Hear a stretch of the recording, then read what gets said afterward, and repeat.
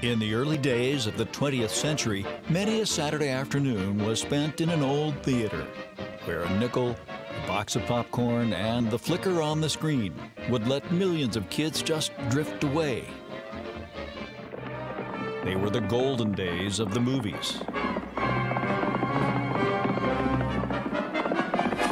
where the Wild West met the silver screen. And it all began right here, where nature did what set designers could only dream about. At Movie Road, take a right turn, head north, and as you slip off the asphalt into the dirt, you're rolling onto history. Fire! For 100 years, this is where Hollywood came, and where the American Western was born. Over 400 movies have been shot here. On these roads and among these rocks, it's been a steady stream of legends. John Wayne, Roy Rogers, Gary Cooper, Randolph Scott, Gene Autry, Fatty Arbuckle, Gregory Peck. All sorts of films have been shot here, but right from the start, it was obvious. These hills were the perfect backdrop to tell the story of the West. Through these rocks and canyons raced Roy Rogers and Trigger. Now, you can make the same journey. Here, on the backside of the Sierra Nevada,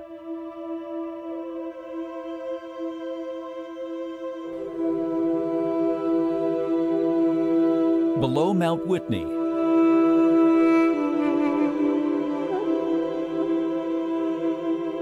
is a remarkable place.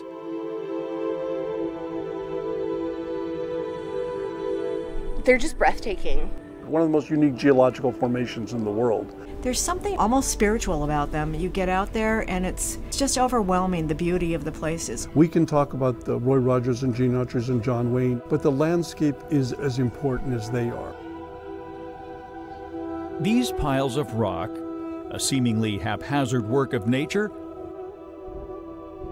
are called the Alabama Hills. The Alabama Hills are almost a character in the movie. It's just not about the landscape or the location. They actually were part of the film. Remarkable to see large truck-sized rocks balanced on top of other truck-sized rock. You won't believe how big they are. They're gigantic.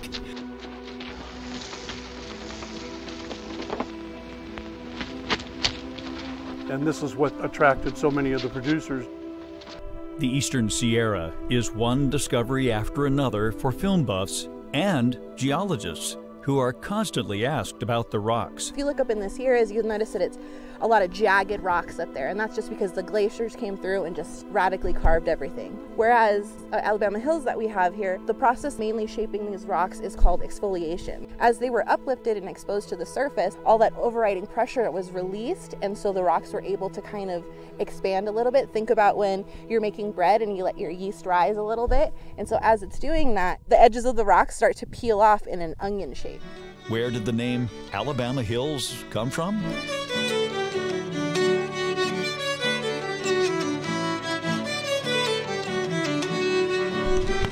Well, chalk it up to the Civil War and the Union's sinking of the Confederate boat Alabama. So the story goes, a group of Easterners came this way, so they named the mountains after the ship Alabama. In 1920, Hollywood took notice. Clarence Badger, silent film director, he would come up here socially. He had actresses and actors that would come up, and once they got here and they saw the landscape, what about making a movie up there?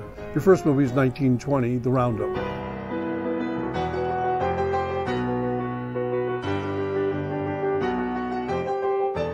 And things just took off from there.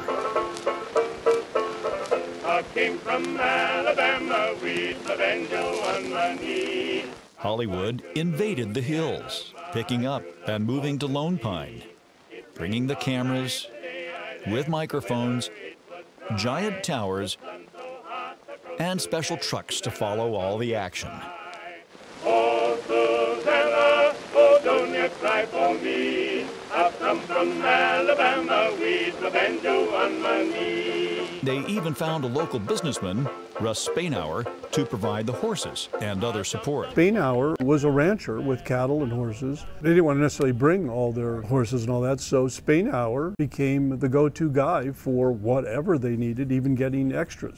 The Eastern Sierra opened up a whole new world for filmmakers, and they literally had to reinvent an industry on the spot. Some of the early filmmaking techniques that were used here, I mean, they were the pioneers of filmmaking. And it wasn't long before the fans of these epic westerns started asking, where are these mountains? Film buffs, watching Western films, would bring their own individual stills off of a television, bring them up here and look to try to find that same location. Where is it that Randolph Scott was laying on the ground and his head on a rock? Because I want to put my head on that rock. They kept coming to wander through the rocks. And in 1990, the community created a film festival to celebrate a special bond with Hollywood. That first year, Roy Rogers got things going, and they've never looked back. The Lone Pine Film Festival has something no other festival in the world has, this wonderful backyard. We're the only film festival where you can go and see a film and then take a tour to the actual locations where that film was shot, which is very exciting. Right from the start, everyone came for the stars and the rocks. The tour guides have pictures so that you can look and see what scene was shot there, and you can actually go and pose in the same position that the actors were in. I mean, you're walking in the footprints of the stars. This is Lone Ranger Canyon. John Wayne shot a number of movies over here. We're at the Gunga Din site where they're crossing the bridge with the elephant. And what we're looking at is where the bridge was built between two rocks. In the movie, it looks like a thousandths of a foot of a chasm below. It's really about 8 feet.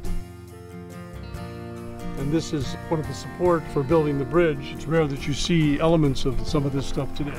In the early days of the film festival, the old stars would show up, like Gregory Peck, who filmed Yellow Sky here. And sitting around socially and you're talking to Gregory Peck is an experience you just never forget.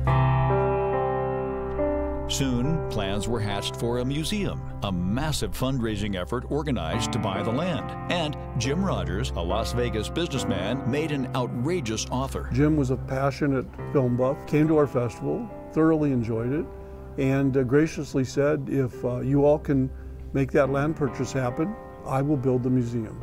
So the Museum of Western Film History was born.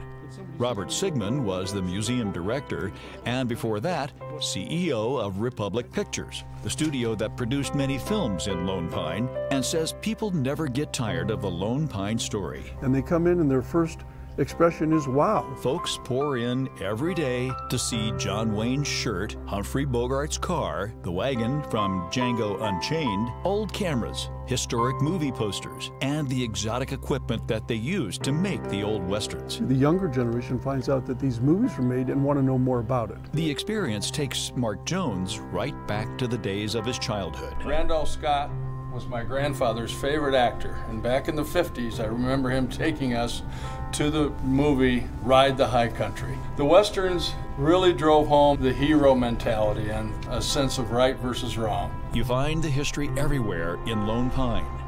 The Dow Hotel is turning 100 years old. It was built to house the stars and film crews that came here year after year.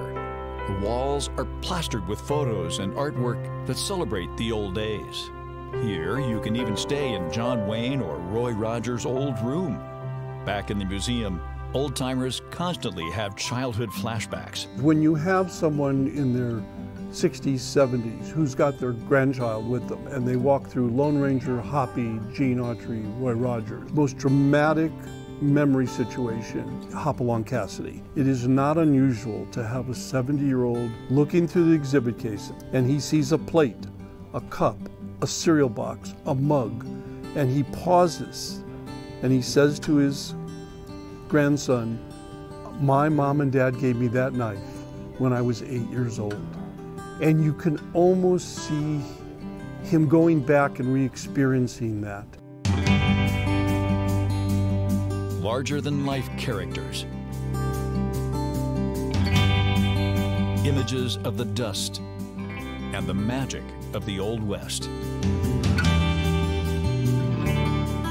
mean, when you talk about American legacy, the period of the cowboy, the last 20 years of the 19th century, was a time of adventure, just a great time in American history.